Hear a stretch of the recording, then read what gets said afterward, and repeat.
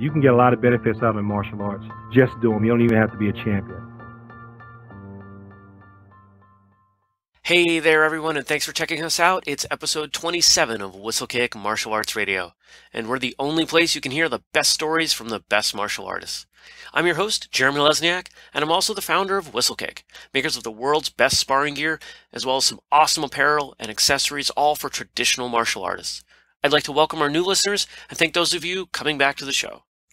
Don't forget our great products, like our ever-popular base layer No Sweat t-shirt. It's great for wearing under your uniform, out to the gym, or whatever you're doing. And now it's available in even more colors. And you can find more information about the No Sweat shirt and the rest of our products over at whistlekick.com.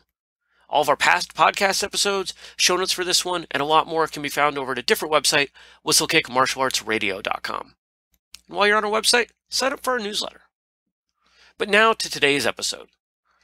On episode 27 here, we're joined by Mr. Cecil Washington. He's a lifelong martial artist and founder of the blended style Cecil. Mr. Washington has extensive martial arts background, primarily in judo and taekwondo. Based in Maryland, Mr. Washington has lived a life full of passion for the arts, and that really comes through in our conversation. He shares some awesome stories, and I really enjoyed speaking with him. And with that, Mr. Washington, welcome to Whistlekick Martial Arts Radio. Well, thanks for having me. It's great to have you here. So, I want to know more about you. So, we've exchanged some emails, but unlike a lot of the guests that we've had on the show, I don't know anything about you, and so I'm going to guess that a lot of the listeners don't know much about you. So, why don't you tell us how you got started in the martial arts? Well, I technically got started in the martial arts when I'm thinking I might have been 3 or 4 years old. All I do know is I was too young to be on the mat. But apparently my mother took us to Tucker Road Community Center in Fort Washington, Maryland. And we took judo lessons there from Edwin Takamori. And I'm saying this because I barely remember it. I kind of remember going there and being told, rolling around on the mat a little bit, being told you shouldn't be doing this. You're too young. And I remember being mad about it. And I must have learned something or done some stuff because when I would get into fights later, the judo throws would show up. And I thought I was making these things up. So the reason why my mother put us in judo is because our cousin, he's Grandmaster Lawrence Ford. They used to work together. He told her it'd be a good idea to put your kids in martial arts in different grades. And so, to a lot of people, everything's karate. Right. So she put us in judo. And one thing I do remember is I know there was one night I didn't go with the rest of the family. I guess I had school or something. Took a nap or something. And my mother came home and she was upset. And now I know what happened because some of the people that were there I ended up working with later anyway. It was the night that my sister threw my mother in Ippon Seo Inagi. That's the big one-arm shoulder throw. Yeah. And she landed pretty hard, and that ended my mother's judo career. Whoa. But what I did pick up there was the first 4 throws in the judo set. Now, Fast forward a little bit. There was a guy in my neighborhood. He was dating a lady that lived two houses down. The area that I grew up in, I don't really call it suburban. It was more like suburban. It was like really rural. Even though it was like a few houses back in the woods back then. And he was dating her. And, I'd watched, Kung Fu Theater, whatever, on TV. And I heard he do karate, so I used to pester him. And so he showed me, basically, he called it dragonfly. It was really the 3 levels of punching. So he showed me 3 levels of punching, and he showed me front kick and side kick. And he tried to show me roundhouse kick, but whenever I did that, I would fall. And what really got me into formal classes was one day, I was a freshman in high school, and I was being picked on by this sophomore. He was smaller than me, but he knew something. I think it must have been some type of capoeira, right? So he pulled a knife on me the day before when I was on the bus and put it to my ear from behind. It was like intimidating me and stuff, right? Yeah. And I was scared at first, but then I got angry. But I knew better than to try to attack somebody that's got a knife. So I went home, and being typical stupid teenager, I didn't tell my mother. What's wrong? Nothing. So I should have said something, but I didn't say anything to my mother. My brother knew something was wrong, but he let it ride. And so when I go back to school, I hide out, waiting for the guy to go to his locker because somebody told me he always puts his knife in a locker. So I wait for him to put the knife away, and then I confront him, and I intimidated him. And I told him, I don't want you picking on anyone anymore. Leave me alone, right? So instead of letting that go, being an adolescent monkey doing the monkey dance, I know you've heard that term before. Hmm. So I decided to attack the guy when he was clearly leaving because I thought he was going to go and get his brother, which he was. And so I go to attack the guy and I get kicked in the face. Then I try to grab him, I get kicked in the face again. And the next thing I know, this guy's kicking me all up in my face and chest and everything. He's doing a bunch of stuff low to the ground. I know it's like some type of capoeira type of movements. And I was pretty much done, but then he stopped to gloat. And he stopped just enough for me to shake it off. So I just grabbed him, slammed him up against the wall and a locker, and just stiff armed him. Kept hitting him and hitting him and hitting him and hitting him and hitting him and hitting him and hitting him and hitting him and hitting him until the principal and vice principal come over there. And the principal, I didn't know the principal knew jujitsu at the time. That's how he was able just to get me off with one arm. And the vice principal comes over there, and he's reading me the riot act about me abusing my martial arts, and I'm like, what are you talking about? What are martial arts? So I beat this one guy up, right? That knew martial arts. So I'm thinking, I don't need it. But when I went home, I kept thinking, you only beat that guy because you're bigger than him. What are you going to do if it's somebody that's just your size? You think that's going to work? I kept thinking this over and over and over again.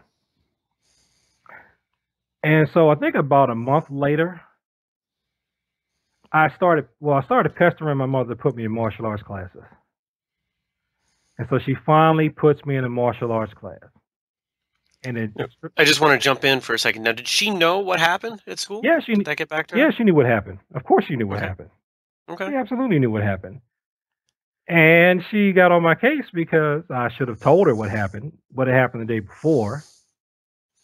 And I should have, because I had solved the problem without fighting them, but pride kicked in.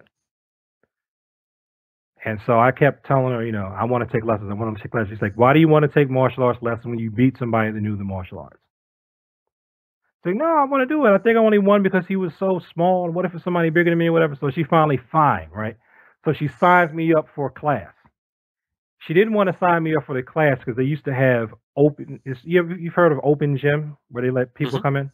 They had an open gym at their community center. And she said, I don't know if I really want you doing this because some of these kids that go to open gym are kind of rough and I think they're going to give you a hard time if they see you going to the karate class. And of course, I thought I knew better than my mother. And I said, no, Mom, that won't happen. Right. And of course, that's exactly what happened. So I get there, I get to class, and mind you, I'd only learned one kick that night that I could really do. We went over front kick, step side kick, which I couldn't do, and roundhouse kick, which when I would do, I would wobble or fall. So here comes the next day, and I get into it with this other guy, and this guy I found out worked out at the. We weren't in Landover, Maryland, but he moved down to the country where I was, and he knew how to box. He used to work out at the Sugar Ray gym.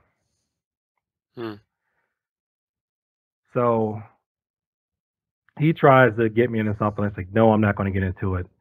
My mother told me not to get in any fights or whatever. So I'll go to walk off the bus, and he confronts me, and he won't leave me alone, right? So he's standing in front of me, and I remember I said one of the dumbest things you could say. What are you going to do? Are you going to hit me? And he cracked me so hard, I swear. My eyes went up to the sky. You know how in the cartoons they show the little stars and little birds? Yeah. I saw stars or something. And so I shook it off and I started fighting this guy. And I only knew one kick, but I did it over and over and over and over and over and over and over and over and over and over until he's on the ground. And then I kept kicking him, and then I got on top of him to do what we now call, from MMA, ground and pound, right? Mm. Yeah. Now, if you can tell your listeners, this is why you don't do ground and pound in the street. His brother ran up and kicked me in the mouth. I still have my teeth because apparently from that judo I don't remember taking. I'm serious. I rolled out of the kick and came up in like guard. Wow. And I was surprised I did it, right? And so I yelled at him, yeah, right? Just to bluff. And then the principal, I told you the principal was a jujitsu master. He came over there and he's standing in front of me, right? Now I know he's standing there. He's probably thinking he's going to have to just do some type of simple deflection just to try to get me down so he could hold me down. And then he looks at me and I look at him. And then we had this little nonverbal conversation where I basically said, please help me, get me out of here. I'm in over my head. And so he takes me into the office and he goes into this long diatribe again about how you're abusing your martial arts. And I was like, I don't know what you're talking about. I've only took one lesson. And he said, well, maybe you took it and you were too young to remember taking it. And I still didn't kick in, but that was when I first got started with formal lessons. I went about 3 years with John Hawkins for his Tiger. He called it Tiger Hawk Karate. It was his own style that he apparently had created from when he studied Okinawan karate and Taekwondo. Mm-hmm. And then he stopped teaching. And then I went under Tang Sudo under David Dorsey. He was teaching at another community center. And his technique, I still remember how just flawless his technique was. He was only a Shodan, but I swear he looked like he was about a fifth, sixth degree. Just impeccable forms and everything. And it was only years later when I had stopped for a while and I went back and started looking for classes again. I was about 24. I went to a judo class and I got thrown in Tomoe Nage, but I knew how to land. And first, Pam Hinkle was teaching the class at the time. She's mad at the brown belt for throwing me into Tomoe Nage, but the brown belt's arguing with her saying, look, I could tell he knew something. He looked at how he landed. He knew how to land for it. And so she tells me she recommends going up to this other class. I think that was Wakefield Community Center. And when I went there, that's when I saw Mr. Takamori. And that's when I remembered him. Because he said something and I remembered his voice. So that's basically how I got started in the martial arts is, I've been bullied. Someone had suggested to my mother that we take it. She was reluctant. But then, this guy's getting into fights. So I'm going to just give him something to, hopefully this will discourage him. And it didn't discourage me, it just made me want to do the martial arts more. Sure. And I'm listening to you tell this and it's reminding me of some things that I went through in my youth and I'm sure things that a lot of listeners can relate to. But what I'm struck by is your attitude throughout that, seems very realistic. It doesn't have that kind of Hollywood polish that I think a lot of martial artists feel compelled to put on top of their stories. You were bullied. You asserted yourself. You were not just looking out for yourself in that moment, but you were trying to, if I may speculate here, you were trying to make sure that you weren't going to have to deal with this every day. Right. Which I think is quite often the story and what we're encouraged to do as kids in martial arts is, the reluctance to use it is so strong that I've seen kids wait too long. Mm-hmm. And I wish more people, and I hope more people hear stories like yours. And I'm going to guess you didn't have any issues after that day. Am I completely off base? Oh, man. No, I had more issues. Oh, okay. Oh, man. Let's see, because it was I had the guy who was doing that clapper or whatever that was he was doing. It was probably kicking and knocking or knocking and kicking. You ever heard of that style? No. It's actually an African-American martial art. You could consider it extinct now because a lot of people, I've heard that a lot of people that were doing it, they're either real secretive about it so they don't tell people, or they've just pretty much folded into Taekwondo. Okay. Because Taekwondo kind of does a lot of the same stuff.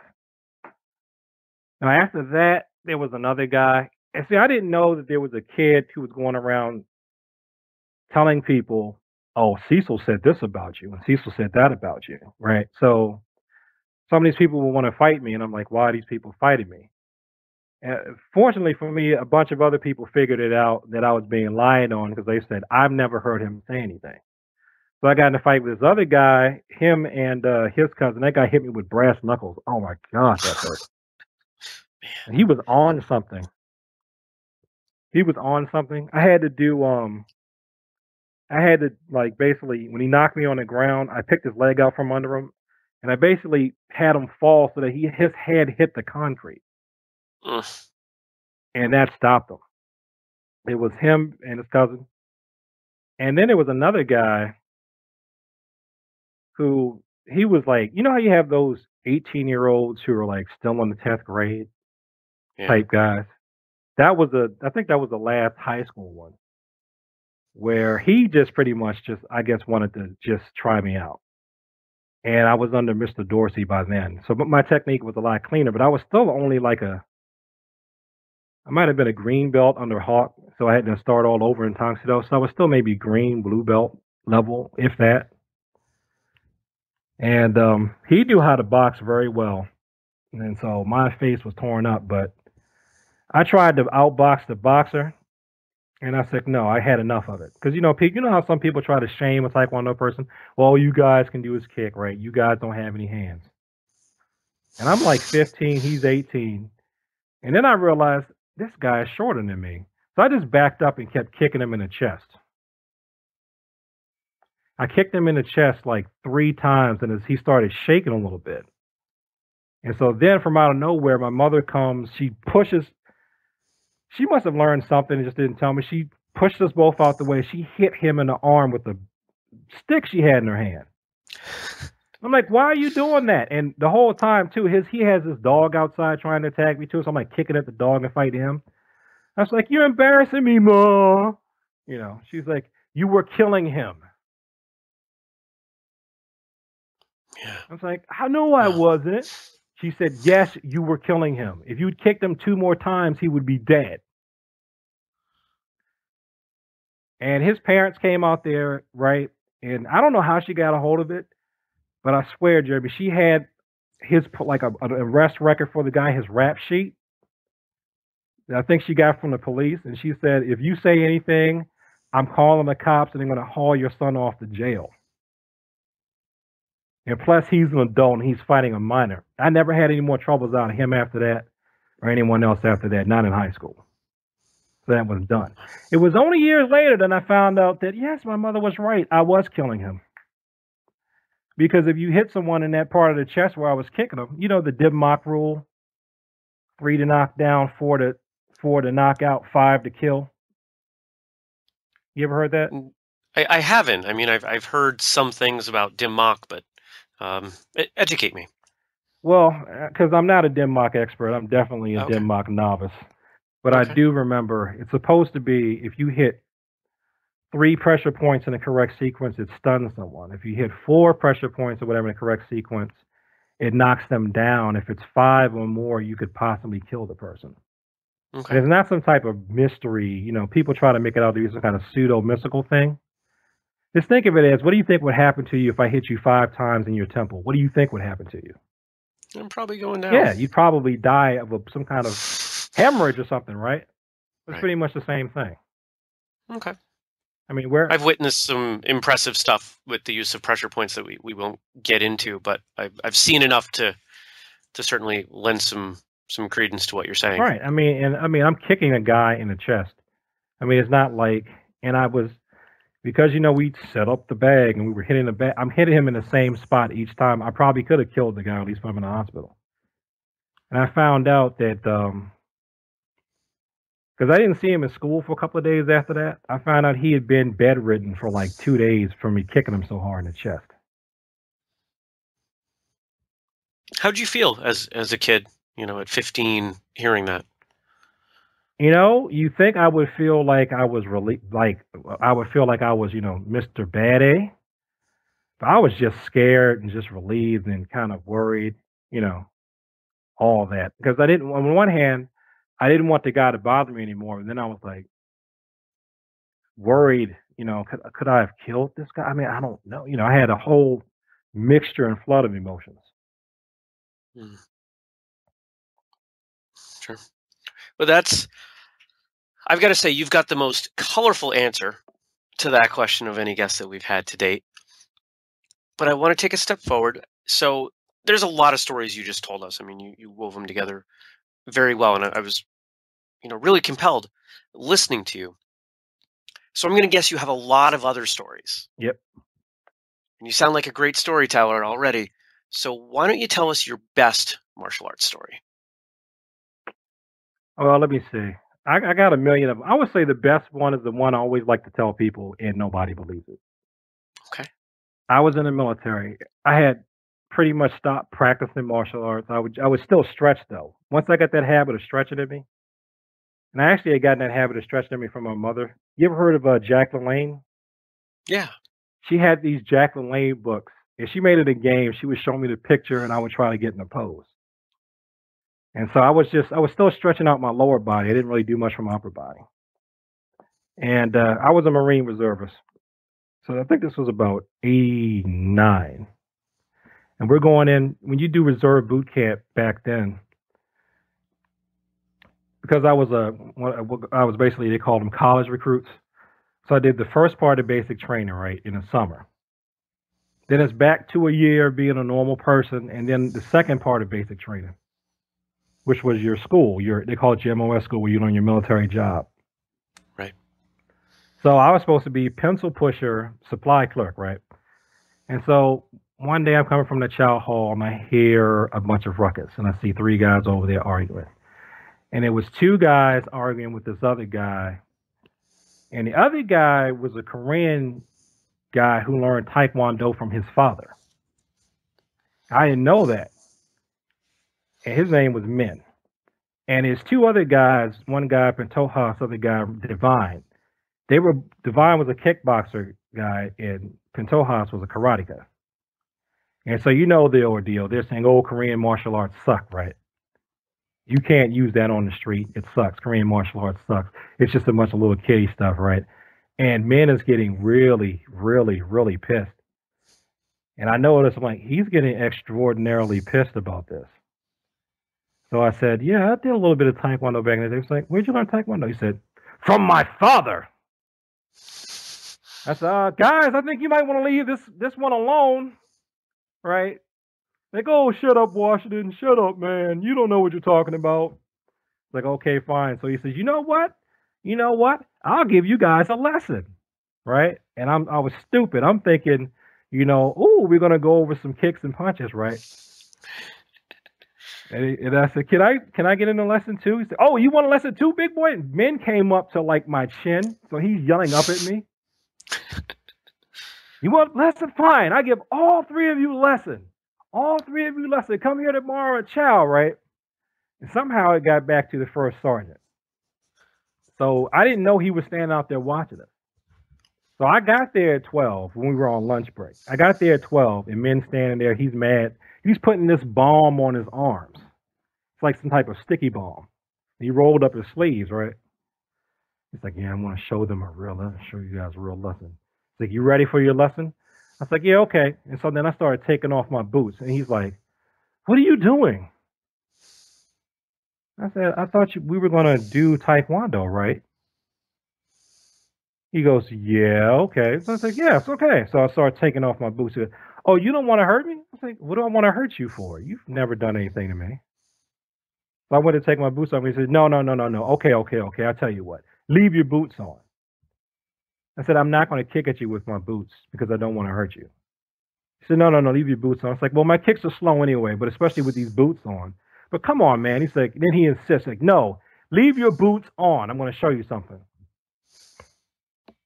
So I was like, okay. So then the other two guys get there, they're still laughing. "Ah, yeah, whatever, right? Yeah, man, Korean martial arts." Right.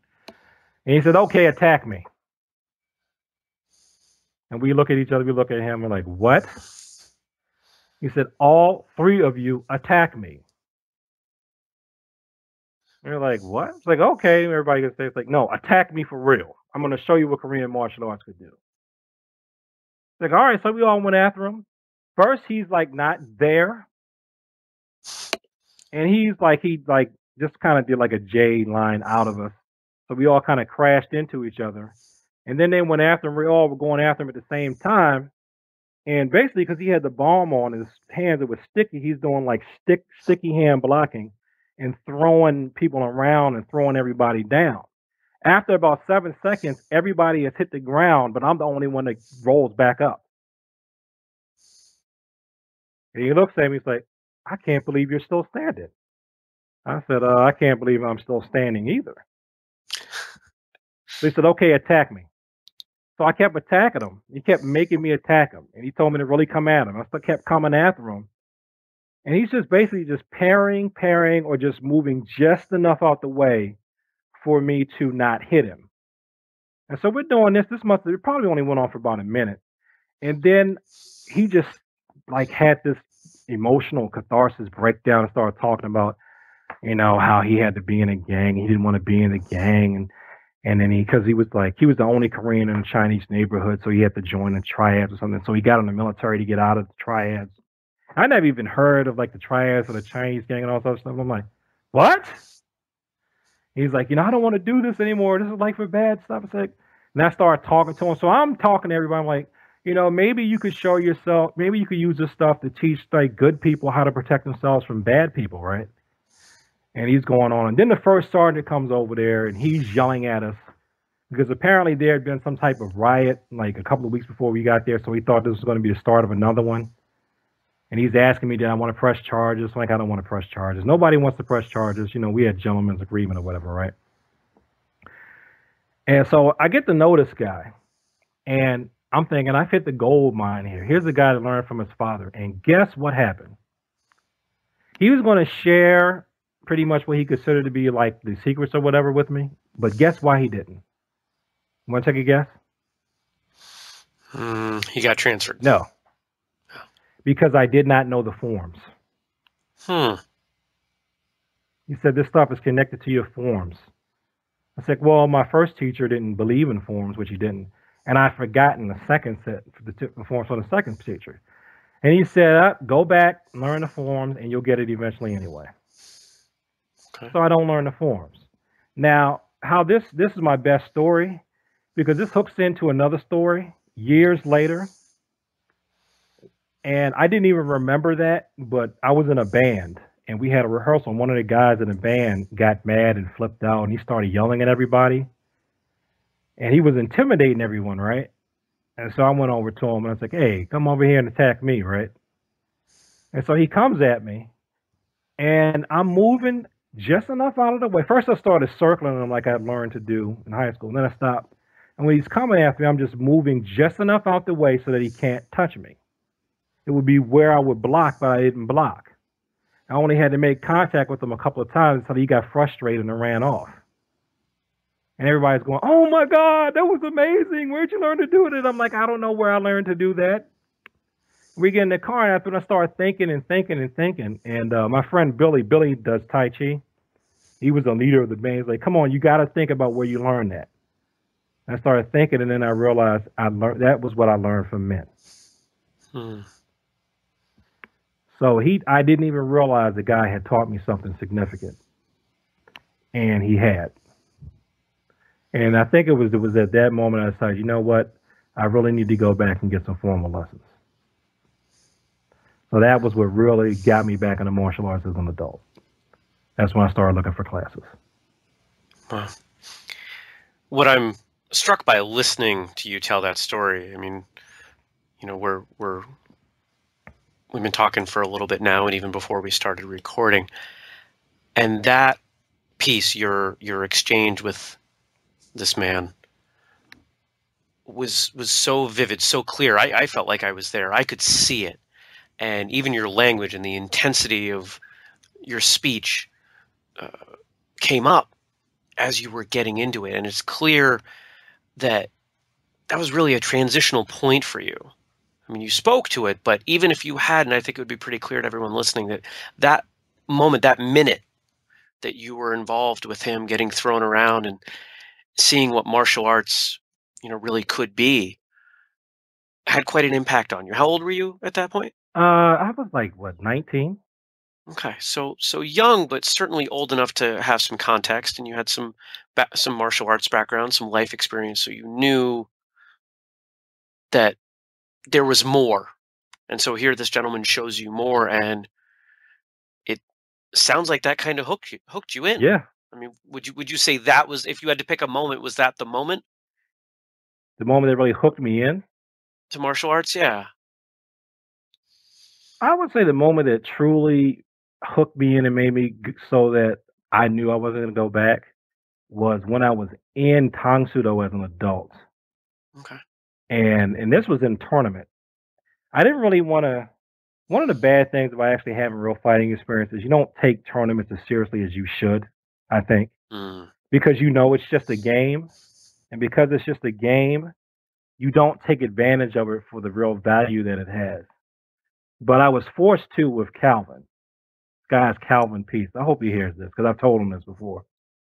Calvin was a brown belt, but he'd been a brown belt forever. So he basically fought probably like he was a master or something. And I had to fight Calvin. So that means I really had to get better. And I couldn't just rely on my speed and my strength and my flexibility. I had to think. I had the one match with Calvin because we both were the finalists. There was only one set of blows thrown, mine and his, during the entire 3 minute match. And the only reason why I lost is just because of the angle. I came with a hook to the ribs. He came with a straight punch to the face. I slipped his punch, but I didn't get my hook quite in there fast enough where the judges could see it. And from the angle of all the judges, he won. But he had a better strategy. We spent that whole match stalking each other. You know what I'm talking about? yeah, the dance. And I had to check my breathe. Every time I would breathe, he was feeling my breathing. I had to stop breathing at one point and reposition. I knew if I came too close, I could feel him getting ready to come in. And after he scored that point, he just ran the clock out. Hmm.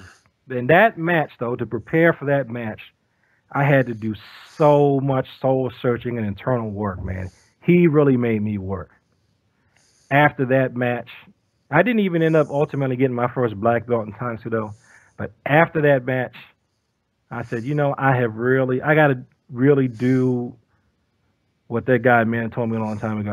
Really got to keep at this stuff in order to get it, and I got to do it in the formal environment. Sure. So tell us more about your time in competition. I mean, that was a good segue there. You mentioned that it was hard for you to take it seriously, being that you had some real combat experience. Did that change for you? Yeah, after a while. I haven't really done a lot of competitions. I only did a few locals here and there. Hmm. I think what really changed competition for me was when I got in judo. Now, because when I was doing the karate type, taekwondo, tang soo type of sparring competition, I would usually place second, third, easy. Right? It was really no big deal. But when I got to judo, I was not as good at judo as I was at striking.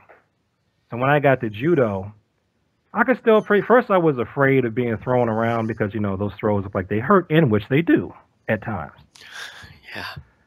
But when I got to judo, there was a guy there named Taz. Taz is not competing anymore, and Taz already had a black belt in jujitsu, and he wanted to learn judo.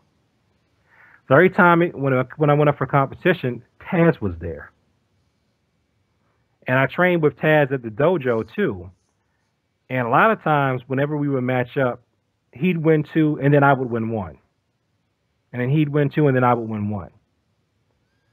So it's like he was better than me, but he forced me to adapt. And so every time I would get better, it would force him to get better to stay ahead. So I had that experience with Taz. And then another guy showed up. His name was Lamont. And Lamont had a similar type background. Now he's like jiu-jitsu, BJJ, and judo. I don't know if he's gotten his BJJ black belt yet, but he's going on to do some MMA. Mm-hmm. And Lamont was another really good competitor. Lamont, Jazz, and Jeff. Jeff, I think, is a fourth or fifth degree in judo. And whenever I had to match up with them, I had to think it was just like sparring with Calvin. So every time I would get better, I'd start creeping up on their heels. Then it would force them to do something else, and then I'd adapt to that and then force them to do something else. So I mean, that was one time where I knew I was going to lose a match if I ever went up against Lamont and Taz, and I tied a couple of matches with Jeff. But it made me better, and it got to a point where it was like if I went to a judo tournament, if I didn't see them there, I felt like I was wasting my time. But just the pressure of trying to see, it's different than when you're just fighting out in the street or something. You're trying to defend yourself. You don't have to really have any control or a lot of skill. Yeah, you got to be skilled enough to survive. But when you're talking about you've got X, Y, Z parameters, and you have to fight at full intensity with those, and can you still pull off what you have to do, even though it's dangerous, yet you're not trying to kill anybody? To me, that takes a higher level of skill. You're just beating up some punk that's bothering you. I would agree. I would absolutely agree. But you can't tell the Street Fighter that, though. No, you can't. Well, you can, but it may make things worse. It's kind of a thing of one of my cousins used to call it "you ain't fighting nobody." And I think I can see it's a trap where you could fall into it in both the competition world and also in the quote unquote real world, where you could really think you're great because you're beating a bunch of people, but they really aren't all that talented. Mm.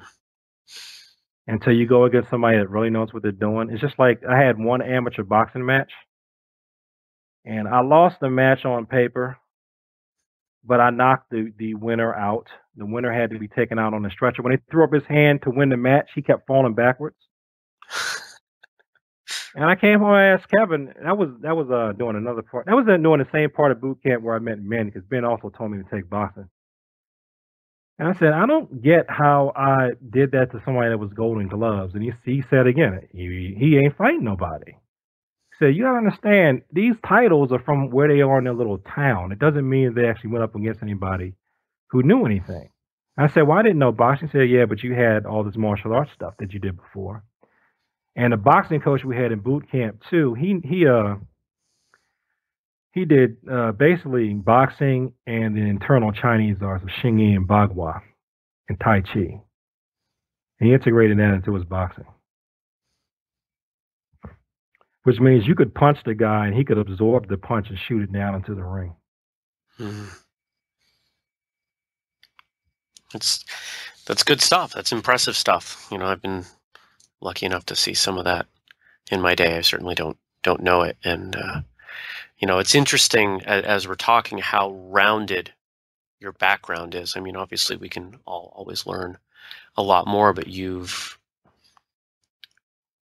I like to use this analogy that you know, I'm sure you've played Trivial Pursuit. You've got the little pie wedges, people call them, and I like to say that every time you train in a different style or with a different person, you're adding another piece. You know, you're trying to round out that circle. Of course, it's never full, but you're always adding more. And as you're talking, I'm hearing, you know, more and more pieces of that pie dropping in. So we've heard a lot about your physical skills, but I want to know how the martial arts has made you a better person. I mean, we heard about you as a kid dealing with some rough stuff, and I'm sure that changed you, and I'm sure the martial arts has had an impact on all of those changes. So why don't you tell us a little bit about that? Well, I think the martial arts has helped me to stay calm a lot of times in chaotic situations. And one thing I really should brag about is that because of my martial arts background, when I really started getting into IT, we talked about IT and martial arts before the interview. Yeah, I got picked to go install part of the wide area network for. I don't know if you remember when CVS used to be People's Drug. No, we're going way back back. a little bit. Yeah. Going back like 90s maybe. Early 90s. And I got picked to go on the calls to. I ended up doing all. It was supposed to be a three-phase installation. Basically, uninstalled the old system, download a bunch of stuff from the wide area network, and then installed the new hardware and software, and basically acceptance test it for the customer. I was only supposed to do the first part, but I ended up doing all three because there were some of the neighborhoods around the southeast DC and some parts of Maryland. The technicians were scared to go there. Mm-hmm. And so I got called in for an interview. It was this temp company. You know how they have those temp companies that we find the techies and we farm them out to you. Right. And I went in for the interview, and the woman said, she said she had a hunch about me talking to me. And I sat down in front of her, and she kept looking at my hands. Right? She kept staring at my hands. She kept looking at my knuckles. My knuckles were still dark from when I did conditioning. And so she kept asking me, what were your hobbies? What were you into? What were your hobbies? What were you into? And she just asked me, had you ever done any karate or martial arts? And I told her I had. And she's like, okay, this guy's not going to be scared to go into these areas. And I said, well, I guess you think that because of the Marine Corps. She said, no, it's not because of the Marine Corps. It's because of your martial art. And, I had some of the tech calls like at 3, 4 in the morning, and I wasn't scared. Huh. Martial arts has made me, not afraid to go into bad situations. I mean, I just needed the money.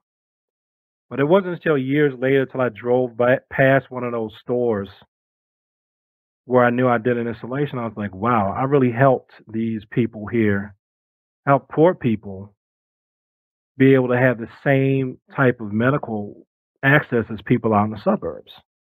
I mean, because where I live at, my CVS is nice, beautiful, lit up. I don't have to worry about anything going out there. So I think that just the martial arts give me the courage to keep going on. It's also made me able to, take criticism from higher ups because from training you have to do that all the time. Absolutely. Yeah. If you can't handle criticism, you're not going to grow. No, You're just gonna kind of fall away, or more likely, you're just not gonna make it. Right. Probably not even gonna make it to your first belt. So it sounds like your martial arts background has had a lot of contributors, people that you've trained with, people that you indirectly trained with, or maybe even didn't train with, and we've heard about a couple of those, and it actually sounds like the impact from those people might have been bigger than some of your formal instructors. But I'd like you to think of the person, the one individual outside of your instructors that you would say had the biggest impact in your martial arts career. I thought I'd have an answer for that. I would say it has to be if I had to narrow it down to just one. I can't say my cousin Maurice Grandmaster 4 because he ended up being my instructor for a while. Even though he kind of behind the scenes kept nudging my mother to do it. Mm. But one person would be my mother's boyfriend. His name was Nick. Nick was Special Forces when he was in the Army. And he didn't quite talk about everything that he did when he was over. I think he was in the Korean War. So he talked about some of that. He always encouraged me to keep training. And one thing I think I got from Nick is about being responsible and sharing knowledge because he knew how to do all types of stuff. He was basically like Rambo. And I'd ask him to show me the stuff and he wouldn't do it. And kept telling me, you're not ready and I'm not going to let you get yourself in trouble by abusing this stuff if I show it to you. And he just kept sending me back to class, telling me to go back to class, telling me to go back to class. And one thing he told me, he's like, you're a very nice guy, and a lot of people are going to take that for weakness. So you're going to have to learn a martial art just to be able to defend yourself against these wicked people. And a lot of times, too, he would talk about bluffing and things like that he learned from when he was a gambler and how that applied to dealing with people. And I've told this story online. Remember, you've heard the song The Gambler? Yeah. He used to make me listen to that song. He swore everything you needed to know about dealing with people was written in that song.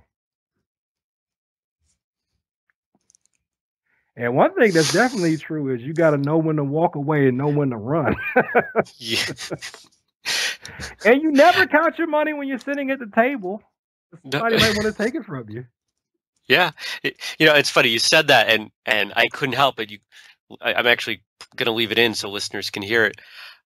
We had a little bit of a lull right there. You were probably expecting me to respond, and I'm just running through the lyrics. I mean, I don't know a lot of Kenny Rogers songs, but I know this Yeah, one, everybody knows that. and everybody knows that song. And yeah, there's a lot of wisdom in that song for sure. And that'll probably be the first song that we link to in the show notes, so that'll be fun. Yeah, he swore about a gambler, man. Yeah, my mother's song was "Sweet Dreams" by the Eurythmics. Is there martial arts wisdom in that song? She told me you need to listen to that song. I think she was probably thinking more about relationships. But there is some wisdom in that when some of the students that you get, some of them are looking for something and some of them want to use you. And if you're not careful, some of them will want to be used by you. Yeah. And some of the students, they come in there trying to challenge you, they want to abuse you. And some of them, they just seem like masochists. They want to be abused. Yeah. You're the first person to bring music in, which I'm all for. I'm a big music fan. I completely unrelated to martial arts, but I DJ'd for a while, so music's a big part of my life. But that's something I found too. Like I found quite a few martial artists, also musicians. Like my friend Billy, I told you about. Billy's now he's pretty much a professional drummer, percussionist. He literally travels around the world studying the drum. Cool. But he's not the first. He's not the first person that I've heard that was like a martial artist / musician. Like the guy that gave me my Taekwondo black belt, Mr. Shorts. He's got a pretty good singing voice. He's got a pretty good voice, and he plays I think he plays the drums and the bass. He's also pretty funny too. I've seen some of his comedy skits he's put on Facebook. They're hilarious. There definitely is a correlation between martial arts instructors and sense of humor. I don't know why there is. And here we seem to be building a profile of maybe not typical but common martial arts instructors. You made reference to, and I'll explain it now. During our pre-interview, we were talking about how one of the things we have in common is experience with IT, information technology, computer stuff, which is what I did. For the benefit of listeners, that's what I did prior to founding Whistlekick. But we both know quite a few people that are involved in martial arts and technology, and there's some synergy there. And I think there's also some synergy with humor. Yeah. I think if you're going to teach martial arts, I mean, I've taught kids, you've taught kids. You got to have a sense of humor if you're teaching martial arts to kids. Yeah, kids are funny. They are funny. And sometimes having a sense of humor is the only way to get through a class on a full moon. Those are my least favorite. Yeah, I run a toddler class once a week, and it's only from 9:30 to 10 o'clock on Saturdays. Yep. That's my longest class. I could absolutely relate to I'm looking at the clock. Oh, it's only been 10 minutes. It takes a special type to teach kids. I'm okay teaching kids. I know some that are much, much better. So, yeah. So who would you want to train with? If you could train with somebody that you haven't, and we'll open it up, including everybody that's passed on to the other realm, who would you want to hang out and train with? Well, this is where I know I'm going to make some people mad. Go ahead, make them mad. I really want to train with Sterling Johnson. I was thinking that when I got asked that question, I wouldn't be able to say it, but I still technically have not trained with Grandmaster Johnson. Okay. Because whenever I've tried to get pressure point information from him, he just sends me the George Dillman. So I've met him at a few workshops that Dillman does, and I've talked to him a few times back and forth. So someone I know is still kind of mad at Grandmaster Johnson for something that happened probably before I was born. I have nothing to do with, but I really would like to train with him. And you ever heard of Art Mason out of Canada? He's got the Peaceful Warriors. I've heard that name. He's got some YouTube videos, and his knowledge of pressure points is just excellent. And he's coming from a Taekwondo base, and it's the same, the General Choi, Chang Han, ITF forms. Yeah. And he really knows how to apply those. I would love to train with either one of those. And even, I really would like to train with, too, as far as dead, the founders of many styles that I've studied, and really would like to train with the founder of Aikido. Because any of his meditations I've read, I've really liked. Yeah. Oh, another one would be the guy, Dr. I think it's Wang Jiang Min. I don't know him. He wrote he wrote the book Analysis of Shaolin Shina. Okay. That would be another really good one to train with. Other than the typical, everybody wants to train with Bruce Lee type stuff. Right. Which, oh yeah, and I also would like to train with who's living. Now that I've said Bruce Lee, what is his name? You had him on the show. He's the guy that's faster than Bruce Lee.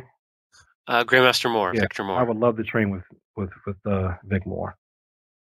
He still trains people. I mean, he's not as mobile as he once was, but there's still a lot of people that train with him and learn from him. Yeah, he just strikes me as very, very knowledgeable. Yeah, and passionate about the arts and spreading what he knows too. And for anyone that hasn't listened to that episode, I want to go back and listen to it. That was a fun one to record and one that I reflect back on. Yeah, personally. That was a good interview. Yeah, thank you. How about movies? You a movie guy at all? Yeah. Well, when I was thinking about the movie question, I wanted to say something different than what everybody says. Okay. You could just ask my wife about Karate Kid. She just rolls her eyes. You watch it that much, huh?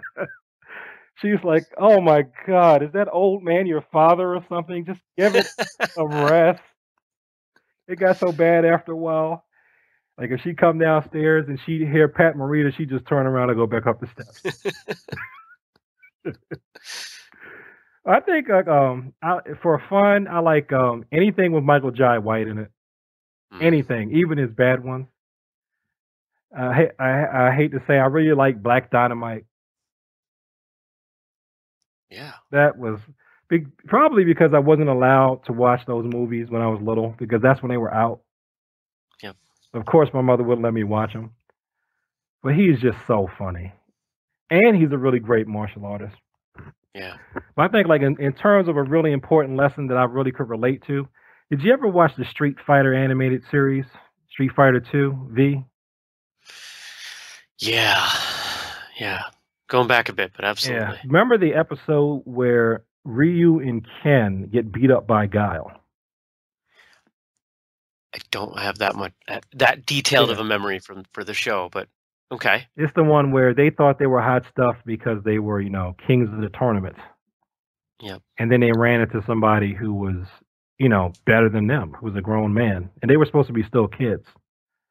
And so they go out and they get into some street fights, and it doesn't go well for them because even though they win the fights, because they're kids, they're too stupid to realize that people have lost money on it. So like everybody in the crowd tries to murder them basically, and they're running. I was just thinking, that's probably something I would have done if I had that ability at that age.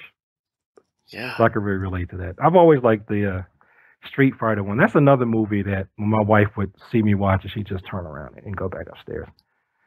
The Street Fighter movie or the show? Both, especially the one where he's fighting Sagat in the beginning. I don't know that I can go with you on the Street Fighter movie. Oh, that first one, the one with Van Damme's in that one, right? No, not that one. This is an animated movie. Oh, okay. Thank God. Yeah. Well, anything with Van Damme too, I always liked. Even the bad ones. That movie was terrible, but I loved it. Oh, it was. That Van Damme split. Come on, you gotta love it. I actually consider myself a Van Damme fan. I just that movie. I've seen it a couple times, and I can't do it. I can't do it. I mean, there's not a lot in that film that I find redeeming. It's the dialogue's Yeah. bad, the acting's bad, and the martial arts isn't good enough to save it for me. How about actors? You mentioned Michael Jai White. Oh yeah, he's probably my favorite martial arts actor. Yeah. Who was the guy that played Bruce Lee in Dragon, a Bruce Lee story? Jason Scott Lee. Yes, I like him. Yeah. I really like that story too. About the whole classical mess. That I watched that. I wasn't even really doing martial arts too much at the time. I was doing hip hop, and it just, especially at that time, and they do it in rap now. It's like there's only one type of rap that's allowed to be the thing at a time, and anything else is heresy. Kind of sounds like another activity that we both would like, you know? Yeah. Yeah. There's only one style that's allowed to be cool, and everything else is bad. And if you break out on your own path, people despise you. That type thing. I think there's some wisdom in that. I think for everything. I think because that next thing always starts from somebody branching out on their own, doing their own thing, and being willing to not be hip for whatever that time is. Yep. How about books? You mentioned one earlier. You much of a reader? Yes. Just for this, I wanted to make sure I wasn't going So I actually got the books. I'm gonna go through them real quick. Everybody's probably told you about A Killing Art. Yeah. That's by Alex Gillis. Kodokan Judo by Jigoro Kano. Right? That would be an obvious pick. Yeah. A lot of people sleep on this book, man. I used to read this on the subway, and if you just read the text and meditate on the pictures, if you can go into a meditation state while you're looking at the pictures or reading the text, it plays right out in your mind. It's an excellent resource for the judoka. Okay. Anything by Peyton Quinn or Mark Animal Mac Young. Peyton Quinn's book, A Bouncer's Guide to Barroom Brawling, is a good one. Okay. This one by Lauren Christensen, Fighter's Fact Book 2. That one really, it's really just goes over diverse things about real fighting and how to apply your techniques. Anything by Mark Animal Mac Young. The one I have here is Cheap Shots, Ambushes, and Other Lessons. I would say the language in this one is not very child friendly. It's not. This page right here, I just turned to it, and he has something right here. The wisdom is true, but you just can't have Mark Animal Mac Young for kids. Maybe he needs an abridged version, or a child's version. Yes, with some cartoons. The Little Black Book of Violence by Lawrence A. Kane and Chris Wilder. I reviewed this one on my YouTube channel. It's called Taekwondo Grappling Techniques. Okay. By Tony Kemmler and Steve Snyder. That's a really good book. It really shows their interpretations of using the forms, the ITF forms, of using all those movements as throws and chokes. I think he goes up to Chun Moon here. No, he's got a Kwan Gay thing in here too, which is good. And there's another book, and I'm sorry I can't remember the author, but it's called Fist, Stick, Knife, Gun. I've heard of that one. Yeah, he talks about growing up on the streets, just basically the dynamic of violence being developed among kids. That's a really good book for the mindset of what those kids have to go through. Okay. Great. And as always, folks, because I'm sure I didn't even get all those, and I'm sitting here with a pen ready. So after we finish recording, I'll make sure I grab the rest of them from you. But don't forget, we'll have those linked over at whistlekickmartialartsradio.com so people can check out. I always link just to the Amazon page for everything, not because we get a cut. Actually, legally, we can't here in Vermont get a cut from any Amazon sales anymore, but just for convenience, because that's where everyone seems to buy their books. Oh, and last but not least, of course, the General's Tome. Right. Yep. Everybody should have that. Yeah, I'd say even if you aren't a Taekwondo practitioner. I think one of the things I find really interesting about that book is that it was written out. It was Yeah, as Taekwondo was designed, he wrote the book. right. And there are plenty of books on martial arts, and there are plenty of martial arts, but this is the only one where the conception of the book and the conception of the martial art happened at the same time. Hmm. And that's kind of neat. Yeah, like his book, Yeah. and for my judo, I got Kano's book. Those are like two of the best, hands down. Yeah. To learn, if you're learning those arts, man, you got to get a hold of those. So we're gonna go off script here as we roll down towards the end, but we talked a lot about your striking, but we got some glimpses into your grappling, your judo. And as you talk about judo, it sounds like that's really something that you love. Now, most martial artists that I talk to tend to love one or the other, striking or grappling. So what is it about grappling that you really enjoy? Honestly, what I like about grappling is I can subdue somebody and not really have to hurt them. Okay. I've had to restrain people who have lost their minds,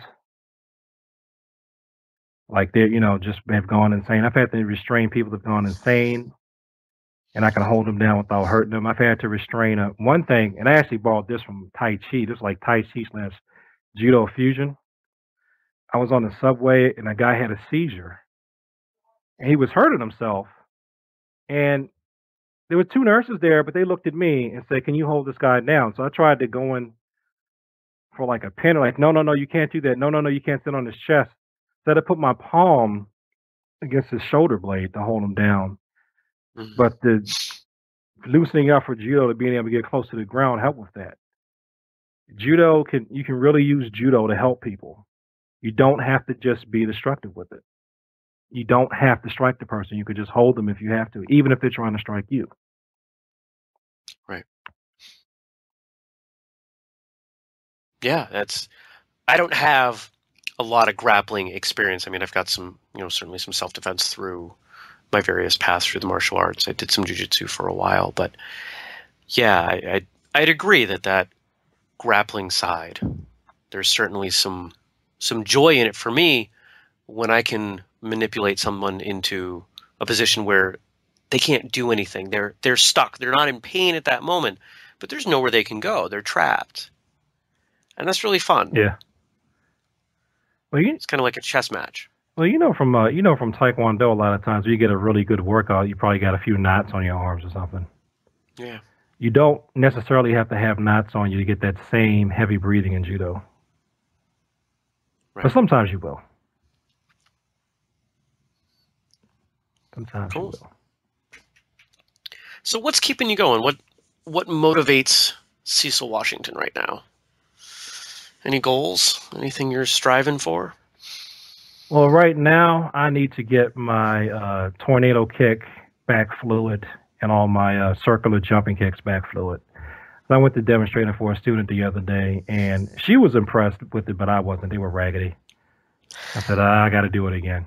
It's like, why? Because you weren't doing it up at your head? It's like, exactly. I mean, I want to demonstrate this thing. I got to have them up like they should be. Like I know I can do them. That's one of my short-term goals I just got to practice them again because I've been so busy teaching simple techniques that if it wasn't in the form, I haven't really done the kick. There's the catch-22 as an instructor. Yeah. How do you balance advancing your own training while teaching others? And it's something that a lot of martial arts instructors don't like to talk about because it makes them sound inadequate, I think, to a lot of people. But I don't know a single instructor that doesn't struggle with that, finding that balance in time. Exactly, especially if you've got a job. Mm-hmm. I think some of these guys that like I've had to study with, I don't think they ever really had the challenge of having to work a 9 to 5 and then come home from that and still go into a dojang for 2 or 3 hours. But some of them have. The ones that have tend to be a little more merciful. Yep. Yeah, I think it's the dream of many martial arts instructors that they can focus full time on their teaching, but of course that brings with it all sorts of other challenges because making a living from it then goes from goal to necessity. And there was one guy I was with for a really, really tiny, brief minute, but he did give me some business insight. He basically said, when you have the business, you have to be careful that that doesn't become your job because you have to spend so much time getting insurance, making sure everything's taken care of, processing all the paperwork and everything, that you can still get caught up in that and not have time to train because you have to keep the building open. Right. And there's a challenge in holding integrity. Right. That there are some things that you are maybe a little less prone to do with holding people to standards because, let's face it, not everyone likes to be held to a high standard these days. Yes. And, if your water heater's on the fritz, then, maybe it's time for a belt promotion or something. I've seen that happen. Oh man. Oh, don't get me started. Yeah. I'm sure we could have a whole other episode just on martial arts integrity, but we'll save that for another time. Oh yeah. So if people want to get a hold of you or, see what you've got going on, how can they find out more? The best thing to do is to go to CECIL dot CECILRYU.org, CecilRyu.org. Okay. That has the links to all the community center classes I'm teaching and to my YouTube channel and my Facebook page, and it's got my Yahoo email on there. Great. And of course, we'll have that linked and all the other stuff linked. You've got some good stuff at your YouTube page. I would encourage people to go check it out. You're very thoughtful and very insightful in the way that you approach martial arts, which was the reason I wanted to have you on. So I appreciate what you're doing, trying to get this community, our greater martial arts community, to think. Mm-hmm. And it's something that I appreciate. And, you've got me thinking about some things too, which is always fun. I'm a thinker. Well, I'm glad you like that because we're supposed to talk about morals and philosophy, and I integrate my faith into it too. But basically, the students really don't want to hear that. They want to come in there. They want to move. So the YouTube channel is a good outlet for that. Good. And I hope you continue to put up more material there. I'll certainly be following to see when you do. So let's close it up. If you had to sum it all up into a couple nuggets of information, what would you throw at people? What's your parting advice for those listening? Just keep at it. Sometimes you may come into some situations where people are giving you feedback that you really don't want to hear. Like, I used to dream of one day, I want to be the person to come up with their own style and kind of go off on their own. And then when I finally heard that, hey, it's time for you to leave the nest and just go out on your own path, I didn't feel like I was ready. And so that's why I call what I do now Cecil Ryu Martial Arts, like Cecil style of martial arts. I got graded. I asked basically my peers to grade me. I was working with for the third and fourth degree. I wrote out the test and everything, and they graded me because there really is time. I thought that in order for me to be able to do that and start working on my own system, that I had to be perfect. But you don't have to be perfect. You just have to be ready or just on your own path. And one thing I really like to say to people, two things. First, to people that are if they're ever going for their first degree black belt, don't necessarily look at your instructor and think you have to do everything as perfectly as your instructor does. Because as many years as you try to get your black belt, your instructor's probably been a black belt 2, 3, 4 times as long as that. So you're really kind of setting yourself up for failure if you think I have to be at this super high level just to be what a lot of people try to say is the first step. And for all the people who consider themselves to be street fighters, formal martial arts training is harder. I know martial artists go out there and they get beat up. I've heard so many stories about martial artists getting beat up. I know people that have beat up martial artists that had a lot of formal training. But I'm telling you, formal martial arts training is difficult. Don't sell it short. And it's good for you too. Just doing the activity is good. You can get a lot of benefits out of martial arts. Just do them. You don't even have to be a champion. Just going through the motions, showing up, and finding a way to apply it to your life, it's great. It's good for you. Great advice. Well, Mr. Washington, I really appreciate you being here, and thank you for your time and your openness, your honesty. Hey, thanks for having me. Thanks for listening to episode 27 of Whistlekick Martial Arts Radio, and thank you to Mr. Washington. If you like the show, please subscribe so you never miss out in the future. And if you could help us by leaving a 5-star review wherever you download your podcast, it would make a difference. Those reviews help new listeners find the show, and you might hear us read yours on the air. If we do, go ahead and email us at info@whistlekick.com, and you'll get a free thank you pack, including some great stuff.